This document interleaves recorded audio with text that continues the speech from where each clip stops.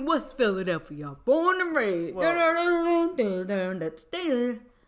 That's how it goes? That's a glimpse into who we're talking about. Oh my goodness.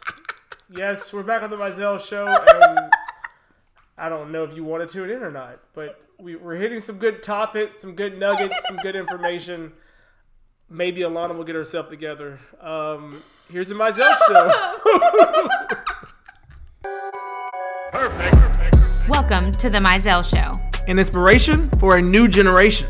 Hi, I'm Alanna Mizell, a loving mother of two, a devoted wife to Steven, and an entrepreneur helping women realize their dreams and potential. And I'm Steven Mizell, caring father of two, a devoted husband to Alanna, and a driving force to help young men prepare for life after college football.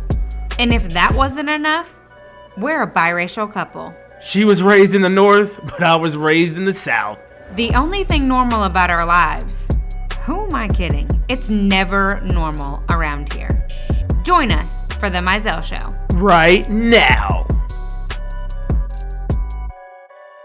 Yo, we are back on the Mizell Show. Alanna. Oh, so sorry. Really? I was serenading you. Serenading me on the podcast. Yeah. What up, Alanna Marie? Hey. How's it going? It's, It's going. so there's a day, and it's moving along. The day is moving along. We are back on the Mizell Show. The Mizell Show. The Mizell Show. Which we talk about a wide variety Show. of things, but something that kind of stuck out to me and Alanna that got a lot of national and just so much attention. So much attention was Will Smith smacking Chris Rock. Ew. So first of all, we didn't even watch. What was it? The Oscars? I don't know. Yeah, we didn't. Those watch the Oscars. It. We didn't see it live. We didn't see it happen live. We didn't see it happen live, and so we woke up the next morning and text messages and just social media and everything was just blowing up. And you have a group message that they were talking about. I had a group message that they were talking about it, and I don't know. Immediately, my first reaction was, "Who cares?" That was your reaction? It didn't do anything for me. It really didn't. Mine was, I didn't really know what was said. So my first reaction was, uh-oh, what did Chris Rock do? Because, I'm not a super huge Will Smith fan, but I feel like of the two, I feel like Chris Rock has put himself into some compromised scenarios more so than Will Smith. Yeah, I agree with that, and I think that the whole so when I heard about it, I found myself. I watched the clip. I'm like, okay, here's the clip, and then the next day, everybody and their mom was the who's who, and going in on Will Smith or going. Everybody in on had Chris an opinion. Everybody had an opinion, and my biggest thing was, is it really that important? What's funny is that every time we say opinion, it reminds me of the Salt and Pepper song when they say opinions are like beep, beep, yes, holes. Everybody's got one. Yeah, and I feel that. And isn't that the truth though? It's the in that truth. Scenario, it's the total truth. And I had another friend, I think on LinkedIn or something, commented, while we are out here watching the Dog and Pony Show of Will Smith and Chris Rock, meanwhile, the feds are raising interest rates, and something else happened. She was way more political than I was. The reality. And it made me... not even to mention Ukraine and Russia. Yeah, Ukraine and Russia that now... And we're so... it's run its cycle. Its news cycle. Even though people over there are... It's still... The war is still going on. Right. It's still happening, and they're still evacuating Ukraine, and... people are still dying, but as Americans, we were so consumed with the fact that Will Smith smacked Chris Rock. Yes, and I think the thing about it is, people spent so much time on this, and why did he do it, and let's dig deeper, and how is Chris Rock emotionally feeling? These people, smacking A, smacking B, whoever you want to call it, are in the top 1% of the world. They have money that people would never fathom or even imagine, and you're sitting arguing or you're talking time away about it, and it's just there's so much more. Yeah, I think it's also just this It's so hard because I think there's this fine line between being able to be a comedian and then also leading the charge on like how you handle those situations on both sides of the story. Yeah. And let's get real. Chris Rock didn't write that joke. More than likely, the script that had happened was not Chris Rock who wrote that. Yeah. Like, somebody in there correlating to the Oscars, nobody said, I don't think that's a good idea because Jada Pinkett Smith has alopecia. Yeah. Like there's a whole lot more swords that needed to fall that had nothing to do with Will Smith and Chris Rock. Yeah, and that has to do with the actual production.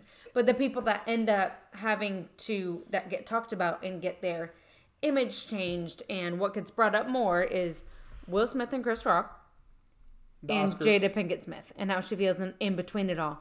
And yet, but it's also the facet of, like, we've talked about in Mazelle's show, like, often and a lot. It's like social media and media in general via the phone, the computers, that you're so inundated, you feel like you have to, like, get sucked into, like, you need to be talking about it, and you need to scroll, and you need to get the clicks of it.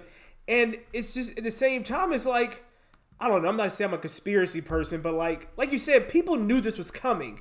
The Oscars hasn't been relevant since COVID, and now all of a sudden... Well, okay. I don't know that it hasn't been relevant. There hasn't been a scandal at the Oscars. But if Chris Rock did not... I'm not saying that... To say that the Oscars hasn't been relevant is, like...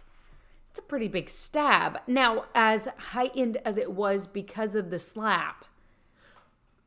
I get where you're going with it, but, like, to say it's not relevant is that's pretty significant. I think it's not relevant. Think about this standpoint. But, like, have you ever cared about the Oscars?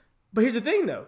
In my group message is African-American males between the age... I'm not disagreeing that it also... opened the door to some more people. That it opened the door to more people. Got it. Okay. But that didn't change... Like, those people didn't then go look and see who won what Oscars. I mean, they now cared about the Oscars, and they wouldn't have cared about it. They cared about a scenario at the Oscars. Yeah, I mean, I see what you're saying. That's like when there's, say, some brawl at an NBA game, and girls happen to talk about it. That's not going to make them then go watch the NBA. Well, it might. More than likely it won't, unless it's on Real Housewives. Yeah, no, like, your group of guys isn't going to all of a sudden have, like, everybody watching the Oscars next year. No, they're just going to wait till the next morning and see if somebody slaps somebody again. Yeah, I mean, it's one of those things where I see what you're saying, and it's also about, I think more than ever now, it's all about being in a current news cycle. Like, you want to generate and you want to be relevant for that cycle. Right. I mean, I'm not saying that it didn't bring some more awareness to the Oscars and that other people didn't then go look up other winners and stuff. Yeah. But I don't think it drove up, like, sponsorships or any sort of monetary value. I don't know. Who would have gotten the more monetary value in that scenario? Well, Chris Rock did. So he's on a comedic tour. His tickets average price was $75. After the smack, they jumped to $750 per ticket. Shame on him. I'm not saying shame on him. It's the fact that I'm saying shame on him and whoever wrote that script, because it was at the expense of a woman who has lost her hair. Well, I get that, but I'm just saying the fact of, like, things... And, like, coming off a Women in History Month, and it actually happened in Women's History Month, and off of a episode where we talked about women's history. Oh, I mean, all I'm saying is, at the end of the day, who ended up winning is still a male at the expense of a female. Hey, that's well, yeah, yep. Shame on Chris Rock then. Shame on whoever wrote the script, Chris Rock. No, I agree with that. And so it also makes me think, I hope that she's getting a cut of those ticket prices. How would she get a cut of Chris Rock? I'm just saying, like, she could, it's somebody who, think about it, it's a Hollywood starlet who now has to go around with a bald head, and she's chosen to not wear wigs because she's trying to be stronger in her fight. But you can't look at her, and it was a very simple joke. It was a very simple joke, and she was brought to tears. Yeah. And rolled her eyes. Like, there's so much pain behind that. And there's so much, especially in Hollywood, and we've talked about body image issues and imagery and things like that. You're talking about a black woman that doesn't have hair. Yeah. And another black African-American male that made the joke. Like, it's... Right. Yeah. Like... Yeah. Well, if he was white, it would be a whole nother ballgame. Yeah. Yeah. Like, thank goodness it was a black man. Yeah, I mean, that's true. But it's also a black man that's now reaping the benefits of her pain. Yeah. And yeah, he's reaping the benefits of her pain and reaping the benefits of the skin. And like their family dynamic also. You have to think that Will is taking a massive hit. So now their whole marriage is suffering. Yeah. To some extent. True. I mean, I agree with that. It's one of those things where... And he's getting a paycheck. Yeah, Chris is getting a paycheck. And yeah. And again, like I don't follow the story enough to know what other ramifications could be coming from that. No, I know. It's just, I think as a society, I mean, we've even talked about this a long time ago with like football. So you have your favorite SEC team and the whole season they're not playing well and you're just hoping that the coach gets fired. Well, it's not just the coach. It's the other, 10 that are on the field. It's all their families. It's all the support staff that could then get fired. You're talking about hundreds of people having to uproot their lives and not realizing it. You're cheering on torn families. And ultimately, that's what's happening. Yeah, definitely. Is you're picking a side of the two and cheering on a torn family. Did you know that I sell makeup? Not only do I sell makeup, but the makeup that I sell is 3D makeup, which allows you to highlight and contour your face in a super simple compact.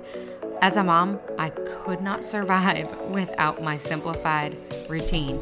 Not only that, but it's exactly what you need. Exactly when you need it, all in one spot. Go ahead and check out Alanna Mizell on Instagram or alannamizell.com to learn more.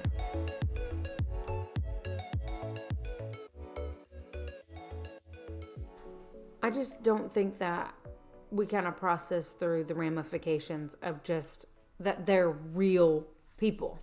Yeah, and they're real people, and it's one of those things where, we try to stay current on the Mizell show. Like this past, 2 days ago, Dwayne Haskins, 24-year-old quarterback for the Washington Redskins, former Washington Redskins quarterback, was a first round draft pick, highly recruited, highly talented quarterback. Out of college, yeah. Terrible, not good 3 years in Washington. He didn't live up to the build. He goes to the live up to the. What's that mean? He was a bust. People said he was terrible. So he was a first round draft pick and then didn't amount to anything. Exactly, wasn't amount to anything. But he got traded.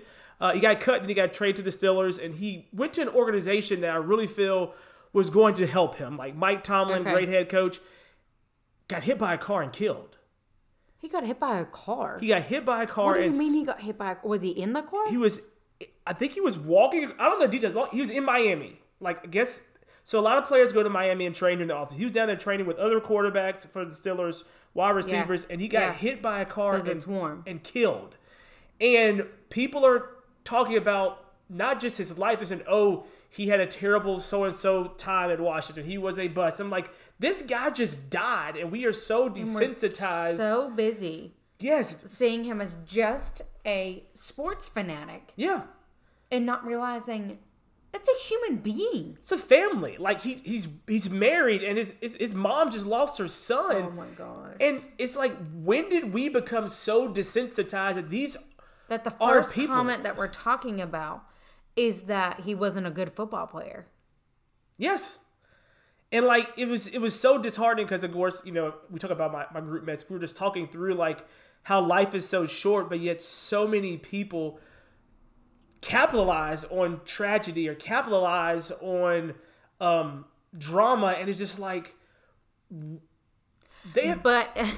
but what you're saying is so interesting because that's how we've been conditioned to actually.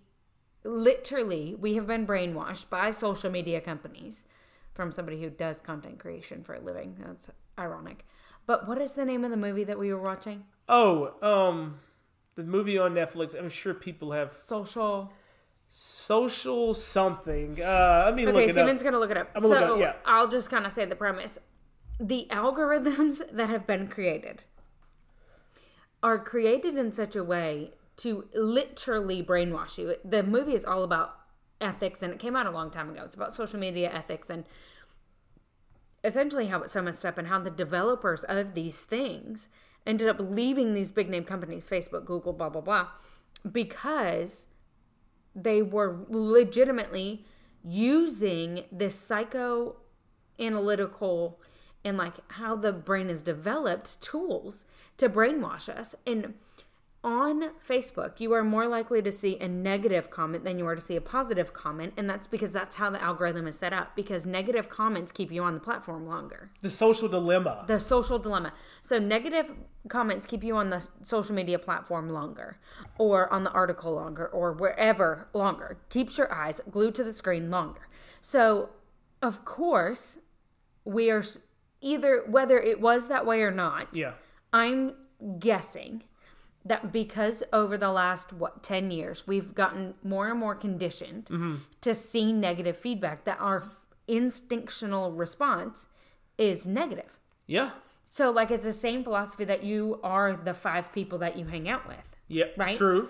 So, if the 5 people you actually hang out with are all 5 negative people that are on Facebook, that are on Instagram, that's what actually is inundating your life, then that's going to be your automatic response. But like if your automatic response is a conditioned response that is in a positive light, i.e. a grateful journal. So we do grateful journals at night based off of a book called The Happiness Advantage. If you condition your life towards the happiness advantage, then your response is more likely to be happy versus negative. Yeah. And then it also gives you the mental capability to step away from those scenarios, situations in which the social media companies, as we know, drive you to keep you inundated, to keep looking at it, right, and to keep you sucked in. And it's scary because you're becoming so desensitized to everything because there's so much access to it, and you think it's by chance that these feeds are coming up or these posts are coming up, but it's like they're feeding you. But I think desensitized is too light of a word. Because coming desensitized, you can come desensitized to a car that drives by. You can become desensitized to wearing a uniform every day if that's what you're used to. You can become desensitized to, I don't know, a picture on your wall that you've hung for 2 years. Yeah. Like you don't really see it anymore, you just walk by it. But the reality is, it's not a desensitization because you are being sensitized. You're being brainwashed. Because you're still staying on it. If you were being desensitized by Facebook and Instagram, then you wouldn't even get on it anymore. Yeah. You're addicted to it.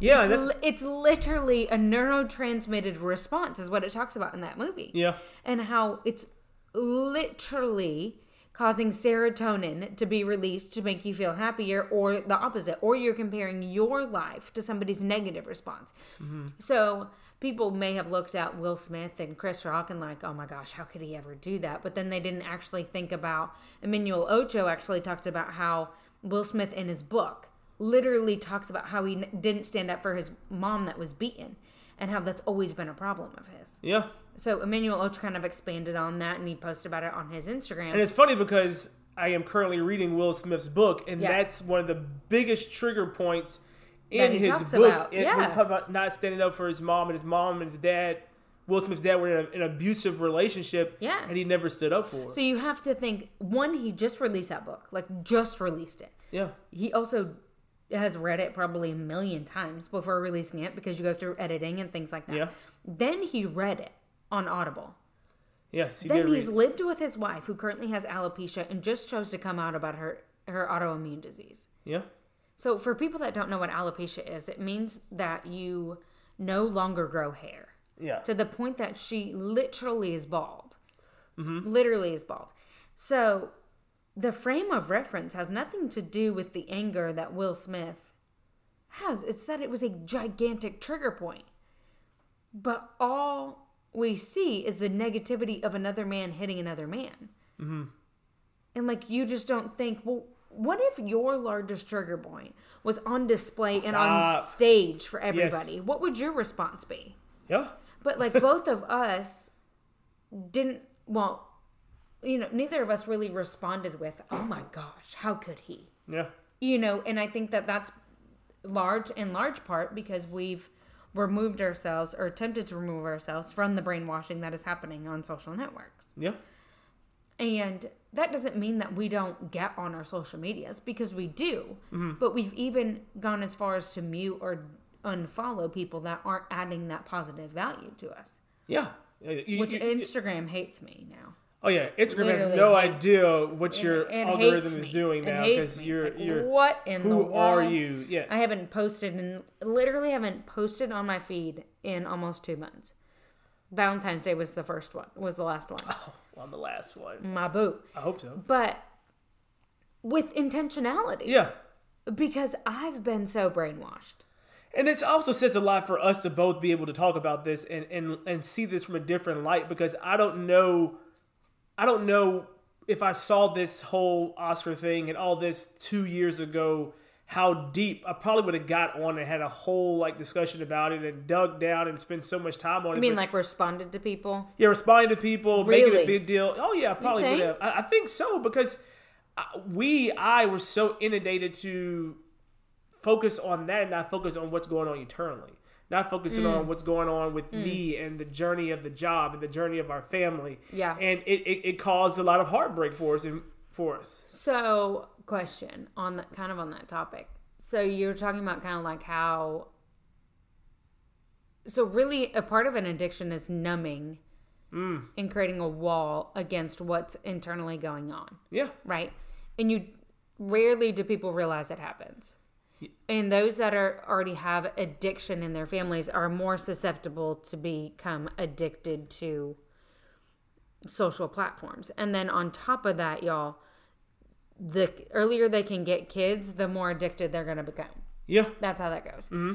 So my question is, was there anything about what Will Smith's reaction that kind of triggered something in you or made you say, I can see why he did that, because in this scenario, I feel like it was the same?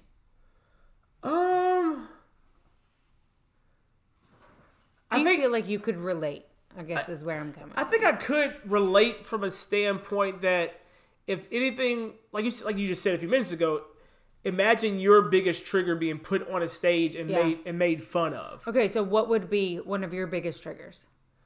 I would think one of my biggest triggers would be when it comes to me, because that's ultimately what happened. When it comes to you. So the other thing, this is sort of off topic, but I think this is important to mention, that men were created to protect. Yeah.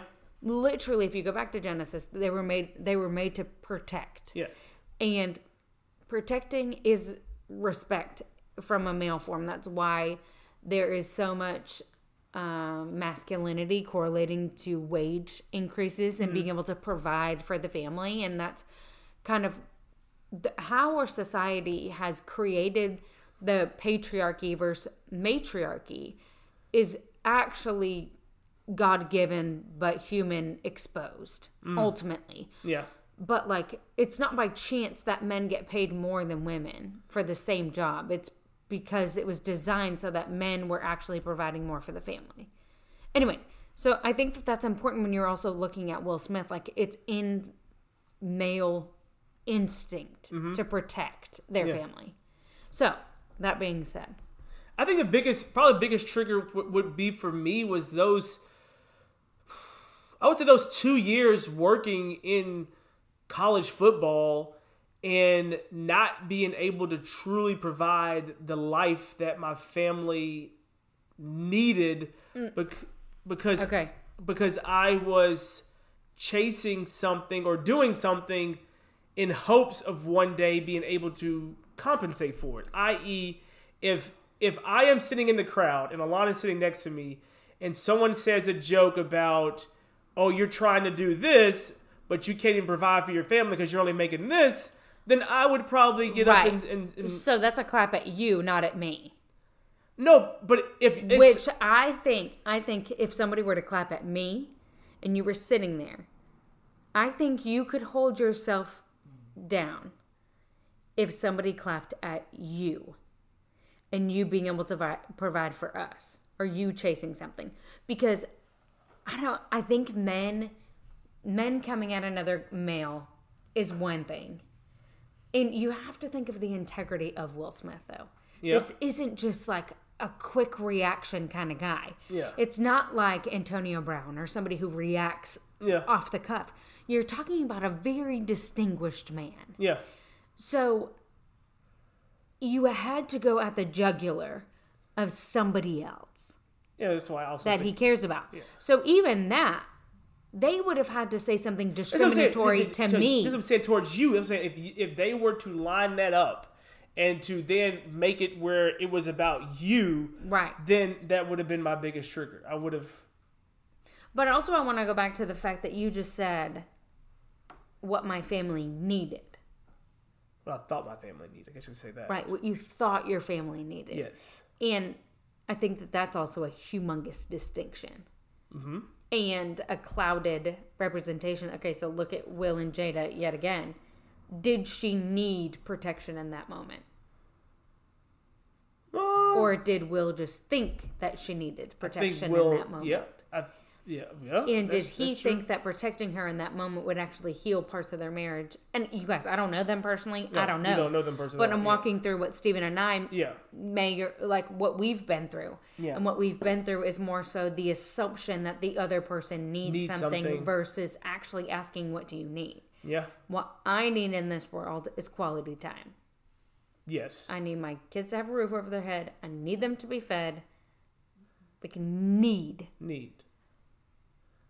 Happiness for me is my dog, my kids, my husband, time in my house. That's what I need. Yeah. What I don't need is my husband to have immense compensation and not be with me and be on the football field. Yeah. I don't need my husband to have accolades and be at a Big 5, whatever. Power 5. Yeah, whatever it's called. Yes. Big 12. I was thinking Big 12 and then Power 5. Yeah. So... But would I have been thrilled for you if that was the path that was right for us? Yeah. Absolutely. Yeah.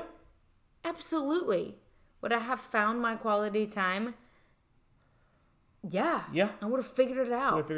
We would have figured it out. But I think that that's also a different mindset. Mm-hmm. What you think that I need. Yeah. And what I actually need are two different things. And I think that's where Will fell victim. No, I agree with that, and that's something I've never thought about it from that angle. Is that what did Jada need in that moment versus what Will thought that she needed? Right. Yeah. Because now her name is also being slashed across tabloids. Yeah. Correlating to them, and even stuff, old things from their marriage that maybe used to be under the bridge and under the all that is now coming back up. Just digging into so you've literally just lit a flame. Lit a flame. And it's running. Yeah. But like, what did she actually need in that? And that's a very thoughtful question and a thoughtful nugget to leave with our listeners. Is that when you look at your relationships and your friendships, it's about having the meaningful conversation. It's about seeing what they actually needed, not just what you think they need. Also, so critical to think through. Maybe that scenario would be a good benchmark. What was your first thought after that happened? Was it slashing Chris Rock? Was it slashing Will? Or was it actually thinking, what's going on in their lives? Yeah. And I also think that racism for us plays a huge part in that, because so many times our kids have gotten slandered. Or Steven's gotten slandered, or I've gotten slandered because I'm married to a black man and I have biracial kids. But more times than not, our instinct is, I wonder what happened to them. Yeah. To make them feel that way. Yeah. And so it would be interesting to hear some of our listeners what their instinctual thought was. Was it about the human? Or was it just turning these people that are actors and actresses into a product, like they've done with the football player? Yeah. Well. Yeah. It's a little heavy. Well, we love you guys. So if you guys are enjoying this, definitely leave us a review. Give us the feedback. If there's something you guys want us to talk about, reach out to us on our website at themizellshow.com. There is a contact section. You can put it in there. We would love to hear about it. Or you can always go over to Instagram at The Mizell Show. Also, as always, don't forget to screenshot this episode and just add it to your stories and tag us on Instagram, on Facebook at The Mizell Show. Thanks, guys. Are you loving The Mizell Show? Well, we love you all. And did you know that you can have me and Steven talk to your team or a group of 25 of your friends? All it takes is 25 people showing up on either a Zoom call, a Facebook Live, or really anywhere. Hopefully in person sooner rather than later. But how do you get us? So all you have to do is email themizellshow@gmail.com, or you can direct message us on Instagram at The Mizell Show.